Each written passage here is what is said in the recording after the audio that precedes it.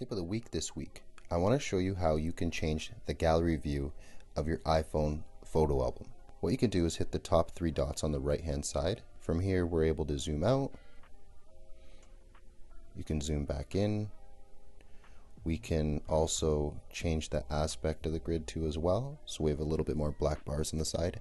Alternatively, you can pinch in and out to do the same thing without having to use the three dots. I like changing this grid view in case I'm using this as a mood board on a shoot, then that way we can dial in or zoom out to get the concept of the shoot and the look we're going for.